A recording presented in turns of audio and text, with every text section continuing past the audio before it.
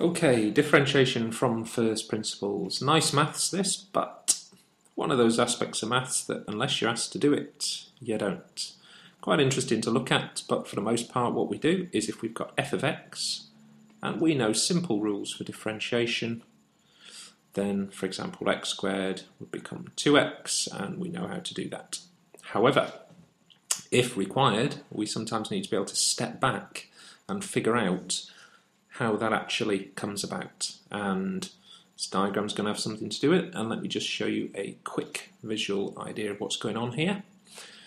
Normally what we've got is we've got a point in a curve, and if we put a tangent on, then we know the gradient of the tangent, and one of the ways to find that is to differentiate from a simple rule. However, if we want to look at how this works, what happens is, second point, we slot a second point on the curve, can be any curve this, and then what we do is we join the 2 points up, and the gradient of that blue line, which actually at the moment is nowhere near the gradient of the tangent line, becomes better and better the closer we slide that point. And pretty much for anywhere on the curve, as long as we slide the point towards, and it doesn't matter what curve we use either, as long as we slide the point towards the original point, closer and closer, what we get is we get what we call a limit. And if we look at this value here, the limit as we get closer and closer will eventually give us the answer we want. You'll just notice it went undefined there. The problem with that is, of course, that the diagram, if we've only got 1 point, we can't join the 2. But the maths, rather sneakily, gets us round this. So, principle, second point, slide it along, and we will see what happens to the gradient if we keep our eyes on the gradient of that chord. Good, right, algebra. What we will do is, here's my diagram, and what I will do first off is I will take a point here, x, and I will go a little bit further along, and I will take a point x plus h, and I will ask myself, what is the gradient of that chord? And then I will slide the point along, and it should tell me the gradient of the tangent. Good, right. Heights. I know this is h, but this height of this triangle, well, if this is x squared, then that is x goes to x squared, and if this is x plus h, then that goes to x plus h squared, and the height must be x plus h squared minus x squared. That's this top line here. So, my gradient, let me have a look.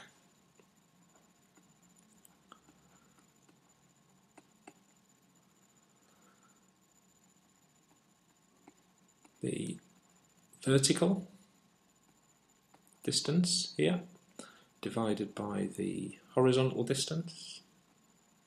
In the end, for this, what we can do is we can just throw it in this formula. We don't need the diagram or the fancy moving bits and pieces, we just throw things in. But it's working because we're taking the vertical divided by the horizontal.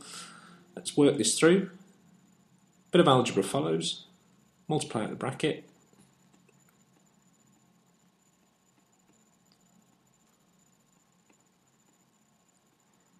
Tidy it up. Notice x squared and the minus x squared, so we've got 2xh plus h squared all divided by h. If I divide through by h on these two, dividing this by h to give me 2x, that by h to give me h, and what I've got is I've got this. I've got a nice expression for the gradient, and the final trick is this bit here, where we slide the point. So as we slide the point, h tends towards 0, and we'll get the gradient function. H tends towards 0, this becomes 2x. There's our answer.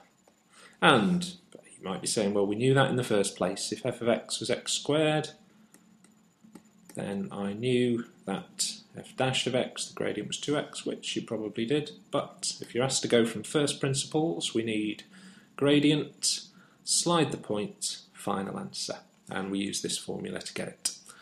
Let's do another one just to confirm we know what we're about here. There's my formula, and let me pick a random sort of function.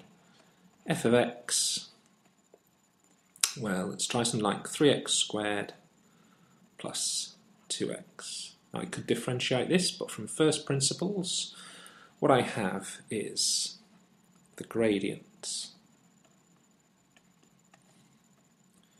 Well, remember the gradient, we know we go start at x, x plus h. We need these values here and here, for which we put them in the function.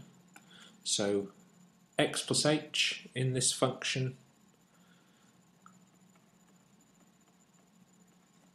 subtracted f of x in that function, and then divide by h. That's what we've got to do. X plus h in there becomes 3 lots of x plus h squared plus 2 lots of x plus h. So replacing x with x plus h to give the first one, minus f of x, that's easy enough, and then divided by h, there we go.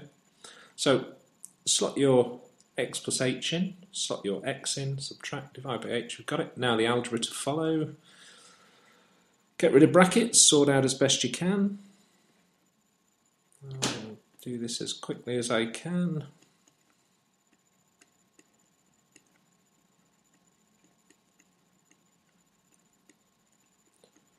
And as quickly as I can, still isn't particularly quick. I've lost a plus there. It should be a minus 2x, and we divide by h. Multiply the bracket.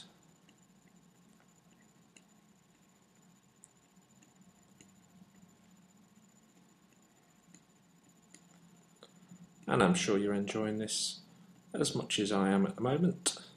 This is like, oh crikey, I've lost my will to draw straight lines. Slightly better. And finally, 3x squared, those are gone. We've got our plus 2x minus 2x. Quite often actually, just bear with the algebra on these. These simplify usually nicely and easily. And what have we got? We've got a 6xh,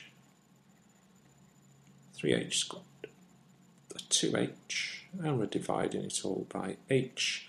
And finally, so that's going to give us a gradient of, divide each of these by h, 6x plus 3h plus 2. And the final result, we slide the point as h tends towards 0, slides down here, and then we get the gradient function. As h tends to 0, we've still got the 6x, we lose that, and we've still got the plus 2. And so there's our gradient function done. And of course you could have done that in about 1 second right at the start, but if we're asked to do it from first principles, we've got to go first to the formula, then we've got to do the algebra, then we've got to go to 0 and get our answer. There we are.